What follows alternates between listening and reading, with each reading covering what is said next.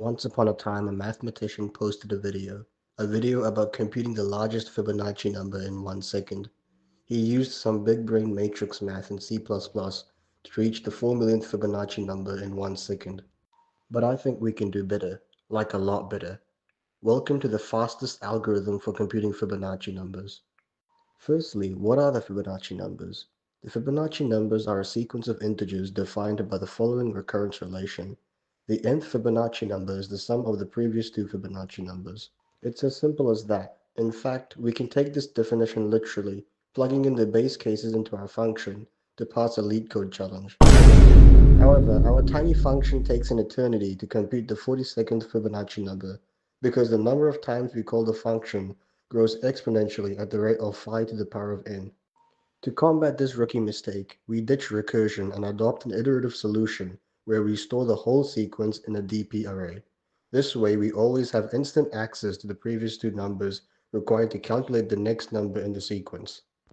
This easily gets us to the 100,000th Fibonacci number, but there is still one more optimization we can make, called the sliding window technique. Instead of storing the whole sequence, we only store the last two Fibonacci numbers, as the rest are useless to us. This saves a ton of space and lands us at the 300,000th Fibonacci number in under a second. This is about as far as most programmers can make it, because beyond this point lies the matrix. But like most of us, I don't know jack about matrices, but I do know how to read a Wikipedia article.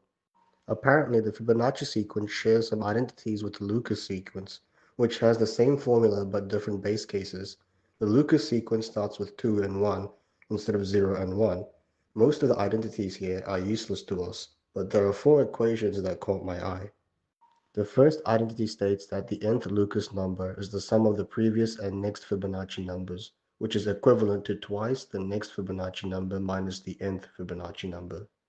By rearranging this equation, we can solve for the next Fibonacci number by taking the average of the current Fibonacci and Lucas numbers. Likewise, we can use another identity to perform a similar calculation to retrieve the next Lucas number.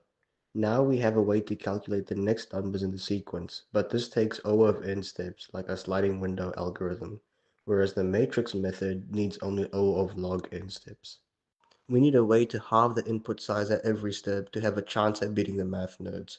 That's where the next two identities come in. We can find the Fibonacci number at 2n by taking the product of fn and ln. For the corresponding Lucas number, we can square ln and add or subtract 2 depending on the parity of n.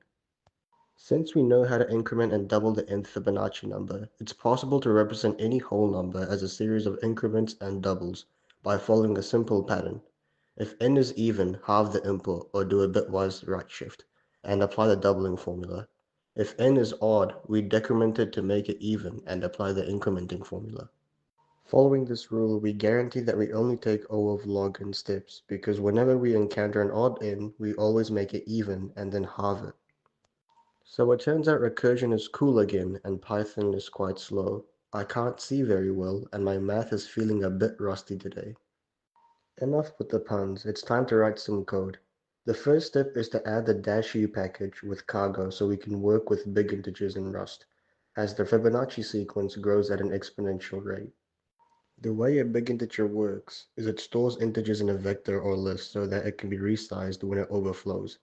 I have a skill issue, so I've decided to depend on a Rust crate instead of making this myself. Our function is very simple. We first define the base case of 0, then code the increment formula for odd inputs, and finally implement the doubling formula. Optionally, we can also include support for negative numbers. All that's left to do now is to chuck in some driver code that can time our function. After running our program, we can see that it takes less than a second to compute the 20 millionth Fibonacci number in just a few lines, beating the gold medalist of 4 million by a decent margin. I think we can all agree to call this Pyhedron's algorithm, even though I just stole the formula off Wikipedia. Now, it's important to note that calculating the Fibonacci numbers this way is highly dependent on the efficiency of the big integer implementation as well.